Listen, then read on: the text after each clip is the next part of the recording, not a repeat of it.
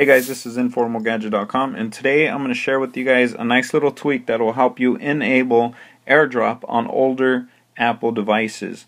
Now I have the iPad 3 here, and it's came to my surprise that it doesn't have this functionality, and I was just really surprised by it. So I was wondering if jailbroken devices could enable AirDrop, and I went to Cydia, and under the Xalize, that's http://cydia.xsellize.com.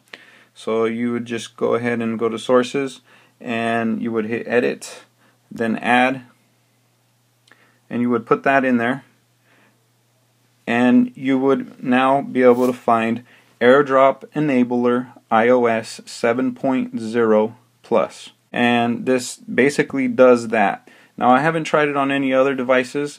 If you do download this and you do try it on other devices, let us know down below in the comments, but I could say that it does work for the iPad 3.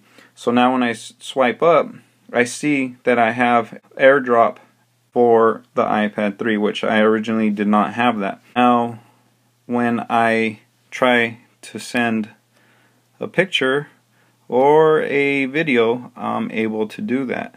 So I'm going to try to send a video here, and let's see what happens. So there you go. As you can see, I'm sending a video from my iPhone 5. Would I like to accept? Yes, accept. And then I could see on my iPhone 5 that it's sending. It has just been sent. So now when I go to my photos, I see right there that it's been added. So it works really good.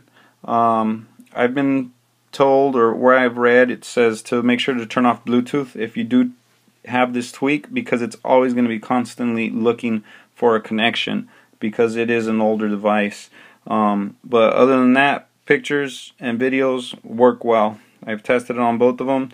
I really do recommend it. It's really nice. So if you do use it on a different device, Apple device, like an iPhone 4S, let us know down below in the comments. If this tweak helped you out, let me know down below.